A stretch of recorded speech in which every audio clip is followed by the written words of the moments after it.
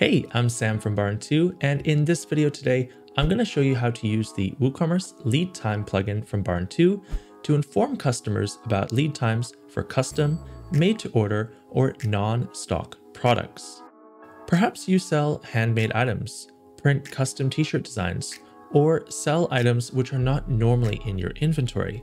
With clear lead time information, customers aren't left confused, wondering how long it'll take before their product arrives in stock or is ready to ship. This leaves them fully informed and better able to decide whether or not they want to place an order. You can display WooCommerce lead times anywhere on your site, from the shopping pages all the way to the cart, checkout, and emails. These processing times can be set globally or individually by category, product, or variation. And the time periods are either set a static amount, for example, 12 weeks, or they can dynamically update based on a calendar date that you set. So let's see how it's all set up on the back end. First, we need to install and activate the plugin. Check the description for a link to the plugin, and after purchasing, you can download the zip file from the checkout confirmation page, your email receipt, or by logging into your account on barn2.com.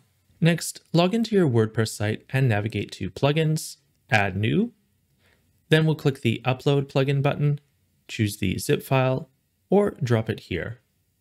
Click Open, and finally click Install. Now, once installed, I'd like you to click here on the Setup Wizard and continue past the little warning box. Now, you'll be prompted to enter your license key. You can find it in your receipt email or by logging into your account on our website. Now we need to select where to show our product lead times. To give customers the most amount of information, I'd suggest showing them everywhere.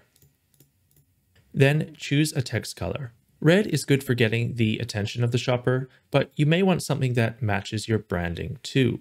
Step 3 is for stock statuses. So for example, if you only tick on backorder and leave the other stock statuses unchecked, then lead times will only display for products with a backorder stock status. Depending on your products, you'll need at least one or more of these to be checked.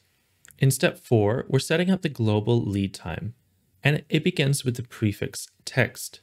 That is, the text customers will see before the lead time number. You can keep it simple or write something more personal like handmade item, estimated shipping in. For the global lead time format, choose static if you always have a set amount of time before items are ready for shipping. And remember that you can customize individual categories or products later on. Or choose dynamic for lead times based on a calendar date in the future, such as the arrival of new stock from your supplier. Then choose the units for time as either days or weeks. So for now, I'm going to choose static and days. And that's it for the setup wizard, but we're not quite done yet. Let's proceed to the settings page for some final tweaks. On a side note, anytime you need to find the settings page, you can go to WooCommerce, Settings, and find Products on the top, and choose the Lead Time tab here. Or if you're on the Plugins page, find the plugin name, WooCommerce Lead Time, and click this Settings button beneath the name. Okay, I'm going to scroll down so we can see all the settings here. And first, make sure that all these boxes were checked as we did in the setup wizard, so we can see the information and how it will look across all areas of our store. Then find this box here, lead time per stock status, and uncheck this for now. We'll come back to that later. And now we can set our global static lead time at the moment in days. So for now, I have it set at 5 days, but I can change that to whatever I like. For example, 10 days. Okay, let's save those changes and take a look at our store page. Now, when we take a look at our products, we can see that each of them has a new little note that's been added. Handmade item, estimated shipping in 10 days. Once again, we can change this text to something simpler like lead time, or we can make it more specific for our store or even the products or categories within our store. And I'll show you how to do that in a minute. If I add an item to my basket and view that, I can also see the same note is here on the details. And if I proceed to checkout, you can still see the note here in the order details. So that's the static lead time option. Now let's go back and add some dynamic lead time options to some products. Start by checking this box, display a different lead time depending on the product's stock status.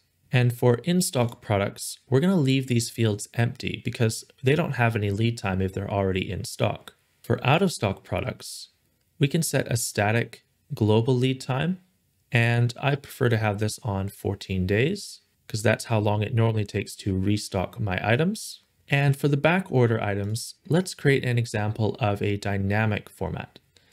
So we're going to choose dynamic from this dropdown, and we'll choose a date somewhere in the future so we can see how that will work. Now let's save those changes. And I recommend going to Products, All Products, and setting up a few test items on back order or out of stock so that you can see how the changes look on your store page.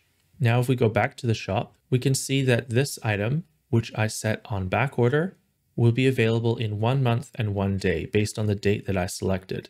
And additionally, this belt, which I set to out of stock, will have a lead time of 14 days displayed. And this will apply to all of your out of stock or back order items based on how you set them up in the back end. Finally, let's see how we can edit a category or product lead time individually. First, go to Products and Categories and choose one to edit. So this category, Health and Fitness, I'm going to scroll down and edit the lead time options here. Now the settings are exactly the same as we saw on the main settings page, but it will apply only to this category.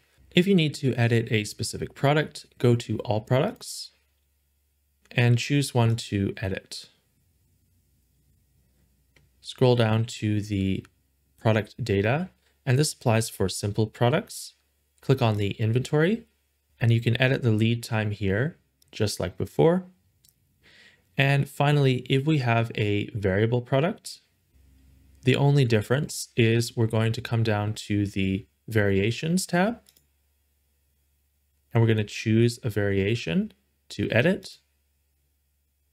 And here's where we can edit the lead time for each of those. And once you've edited this variation, you'll want to make sure you edit the second variation as well.